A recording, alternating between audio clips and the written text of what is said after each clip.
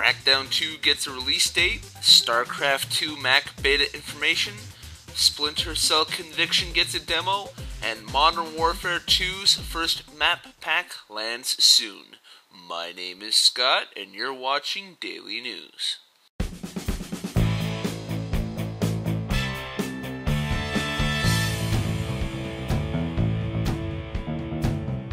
Crackdown 2 finally has a release date. Microsoft has confirmed that Crackdown 2 will hit store shelves on July 6th if you live in North America. Never played the first Crackdown despite the fact that I picked it up for $5 at Blockbuster. Mac fans who refuse to change to an inferior operating system are getting their chance to play Starcraft 2. Blizzard is hoping the Starcraft 2 Mac beta will be ready sometime in April. But as usual, Blizzard does not want to commit to a start date.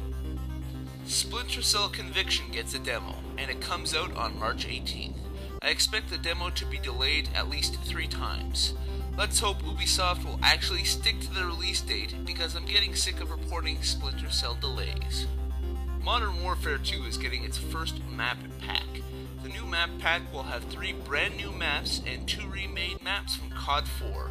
It will cost 1,200 Microsoft points or $15. It comes out on March 31st. Remember, if you're watching this on Screw Attack, YouTube, or Game Trailers, please rate, subscribe, and comment.